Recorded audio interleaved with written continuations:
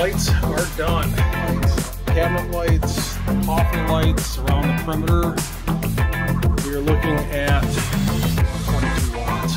But the AC is done. And obviously, you've seen the outside. Well, I just got the Blue Eddy AC 180 installed. Well, I just upgraded from the AC 180 that had 1,024 watt hours up to the AC 200L that has 2,048 watt hours. Matter of fact, I even added the B230 battery to this unit. They sync up, and that literally doubles this amount from 2048 to 4,096. Well, I got a double-sided toaster hooked up to the Blue Eddy AC 200L, pulling close to 1,500 watts. And right now I have the Blue Eddy 350 watt panel hooked up, and I was getting a little over 350 watts there for a little bit. I'd say we got some pretty solid sun here, and I'm testing out once again the AC 200L here, and right now I'm getting 44.2 volts. And before I hardwire all this into my camper, I just want to test this out, make sure this cable's good. Looks like I'm getting some solid wattage here. About 335, I was seeing about 340 there a little bit. And got some pretty good sun here, really no clouds in the sky. I'd say it's about 9:30, 10 o'clock. And I have seen this up to 352, so the fact that I'm getting more wattage than what this portable solar panel is rated for is pretty amazing. But I'd say that's probably going to be average, 330, especially when the panel warms up. The bane to any solar panel is heat. The colder it is, the more efficient it's going to be. The hotter it is, the less efficient. But right now I'm also testing the amperage, and I'm pushing about 9.5 amps. And I got this clamp style volt and amp meter here. And this is kind of cool. You just kind of clip it around one of the positive wires. And I'm getting this all hardwired in. And future video yet to come. I'm going to have the AC 200L down here, and I also have the B230 backup battery. Both the backup battery is 248 watt hours. The AC 200L is also 248 watt hours. It's 4,096 watt hours, so this would be a huge upgrade. And right now I have a 10 amp DC fuse here. So this is already good to go. I don't see this going over 10 amps. And I got to get this all hardwired in. So, if you haven't seen my videos before, I just recently posted this, at least with this upgraded surge protector. You can see it's got special outlets on it. You can see one of the fins here goes to the left.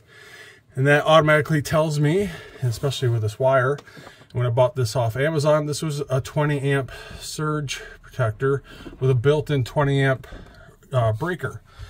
And this is a very heavy-duty 10-3 wire, so this should be perfect for this power bank. I'm pretty sure this is where I'm going to have it. This is going to be my power shelf. Not totally done yet. I literally just got this in. But just to kind of show you here, and I'll turn on this light. Just kind of show you how I got this hooked up. I can pull this out a little bit more. Eventually I'm going to get these secured down so they don't move. But just to kind of give you an idea here, I got my AC input going in for when I have this hooked up to the generator. If I really want to power this battery bank up, I got the solar input going in. And I also had the link cable between the AC 200L and the B230 battery backup. Alright, so I have the AC unit running. It's just the fan only. Compressor on the AC unit just kicked in. So this went up to 300 and roughly 80 watts. Currently taking in 300 and roughly 20 watts with the PV 350 solar panel. Not a cloud in the sky. So that PV 350 panel is damn near running the AC unit, and that AC is running now. I could feel that cold air coming off the AC unit. All right, so one last thing I wanted to test here before I complete this installation is I got my gas generator out. I still have the PV300 solar panel hooked up, and that's charging the battery. You can see I got this hooked up to shore power, so that power is coming out of the generator into the shore power.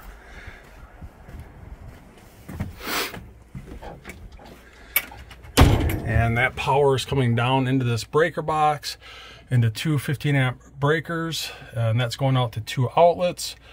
One of those outlets is coming out to charge in the input of the AC200 out.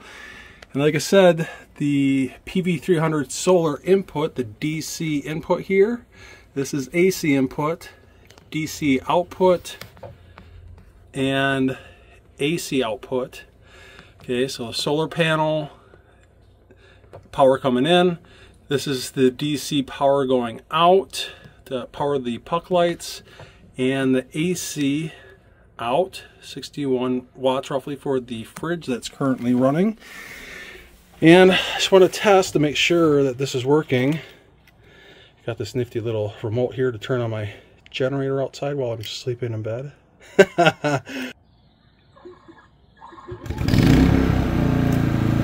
Alright, so you're gonna watch this kick in. So this is almost at 100%, so not a lot of juice is gonna come off of this generator, but at least I can test this out.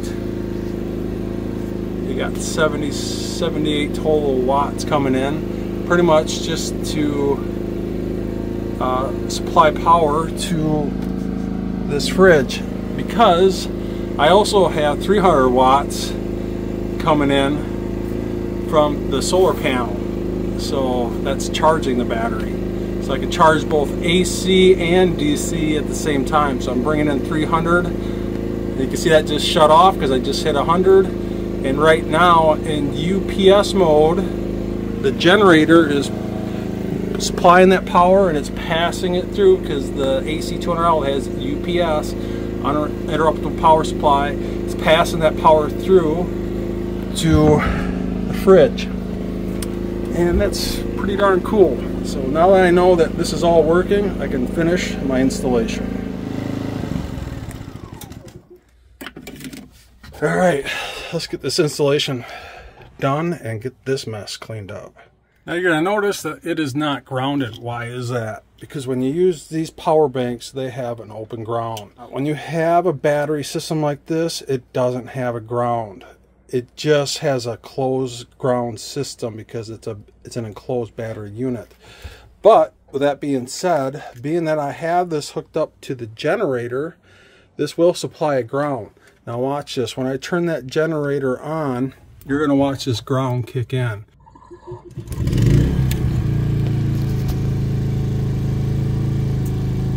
See? Now it's grounded.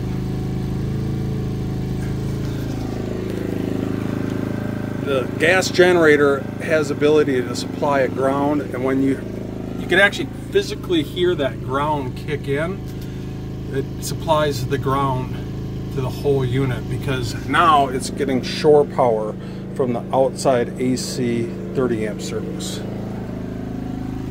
Pretty cool. I'm pretty much done with the updates. I just got the 4 total coats of Duck brand roll-on style rubber roofing on the side door here, so it now matches the back barn doors. And if you haven't seen my videos before, check out my playlist area.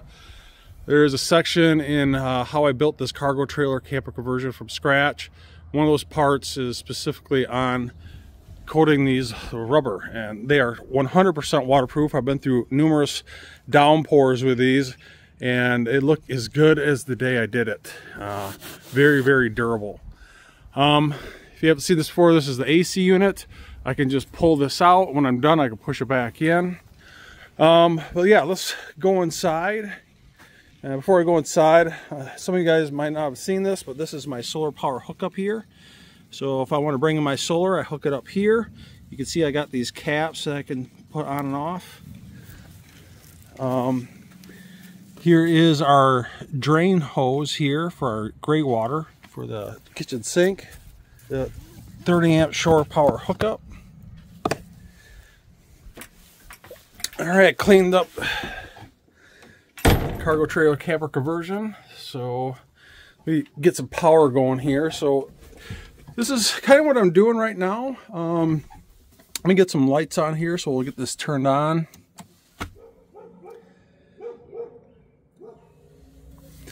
And we'll turn on the DC inverter, get the lights going.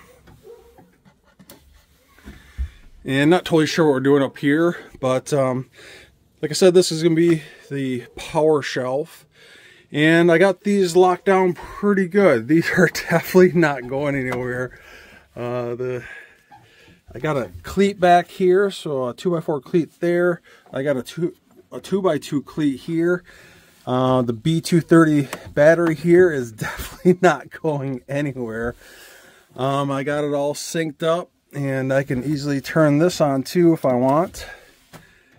So when I turn that on, so it does show the sync here, so they're synced up now.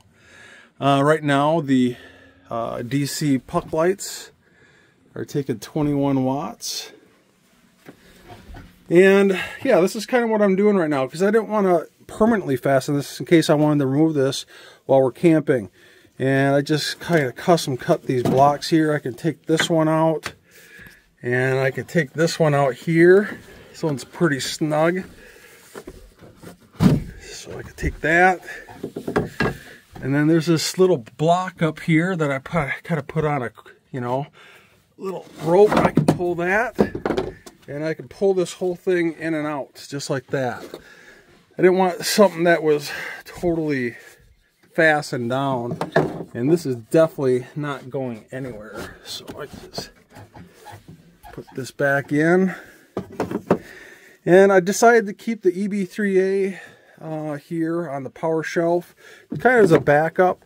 I might actually run this for DC power. Not totally sure. I think I might actually fasten this one down with pole barn screws, kind of like what I did with this one over here for the B230 power bank. So you can see the 2x4 cleat back there. Definitely not going anywhere. Solid as a rock. So I got this pretty much done back behind the TV. I got this all cleaned up now. Got my Master Force battery chargers here. Just kind of give you a better idea of what this looks like. So like I was mentioning earlier, here's the shore power coming in. So the hydraulic bed, I can lift this up. So like I was showing earlier, there's the 30 amp shore power inlet. So the power's coming in. And then that power comes behind the fridge, and you can see that power line going up. And here's my 4 or 5 gallon water tanks, which is on a quick connect. So say like this one runs dry, I can just disconnect that, move it back to the rear one here. Easy as that. That one runs dry, just kind of make my way around. Here is the water pump. Here is the quick connect for the drain. So if we're out in the middle of the forest, we don't mind dropping gray water just on the ground. Say like we're parking in the Walmart parking lot, we can't drop gray water on the ground. I actually have one of these tanks marked wastewater underneath the bed. I can take one of these tanks out, put that wastewater tank in, and I can disconnect this drain and hook it up to my wastewater. So it's just super, super slick.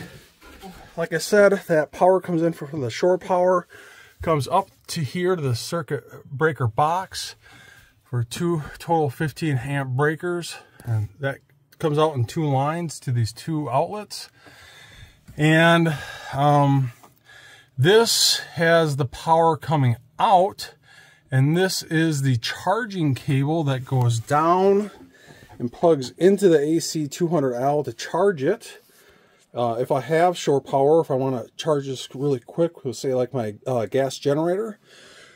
And then that power comes out, and that is the plug-in for this 20 amp surge protector that has a built-in 20 amp breaker, and also is grounded.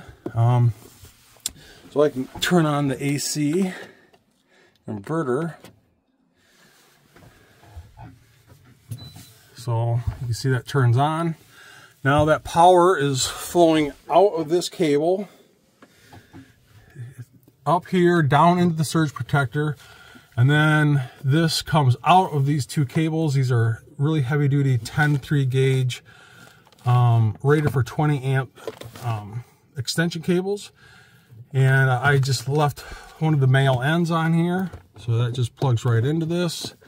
And one line goes to the back, one line goes to this outlet here. And those are our two main outlets, and that takes care of the AC. Like I mentioned earlier, outside, when I hook up a solar panel, that power goes into these cables, comes up through here, down into my 10 amp DC breaker. Probably don't really need a breaker, but I wanted something that had a manual shut off in case I wanted to shut it off for some reason. And that negative and positive comes to these two bus bars. Then that gets split up into one, a regular 8-volt charging if I need it, which I probably never use again, where one goes all the way down and plugs into the AC 200L for hooking up the solar to this power bank. What's cool about this is it has pass-through. So if this is at 100%, this will pass that power through. If it's not 100%, it will charge the battery at the same time. And it's just super slick. And the fact that this AC 200L has 248 watt hours, the B230 battery backup has 248 watt hours. Together, we're looking at 4,096 watt hours. And then I even have the EB3A as a backup. I got more than enough power now, so I think this is going to work out really, really good for us. So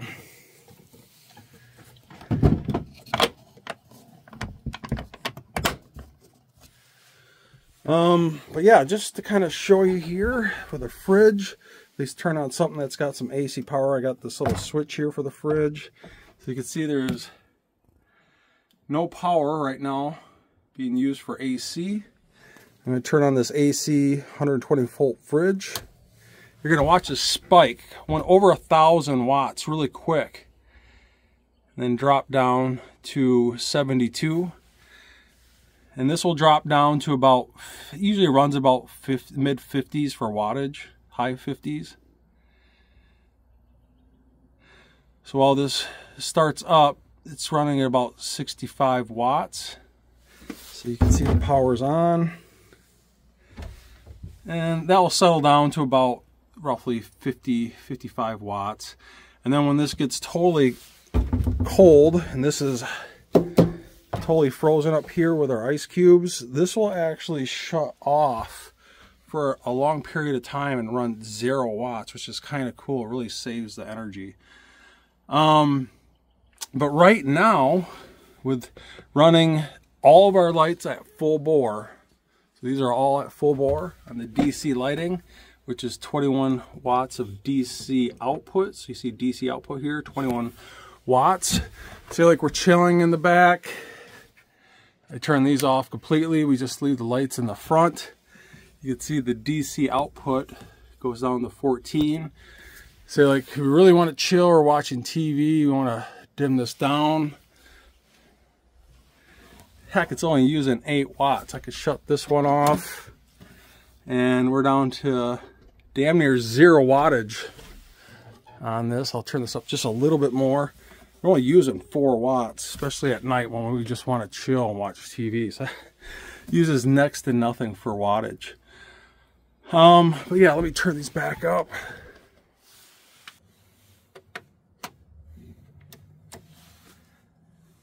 Well, I hope you guys enjoyed this latest update to my cargo trailer camper conversion. If you're new to my channel, make sure you check out my playlist area for how I built this cargo trailer camper conversion from scratch. And make sure you subscribe, like, and share, because there's definitely more videos to come. I'll see you guys in the future.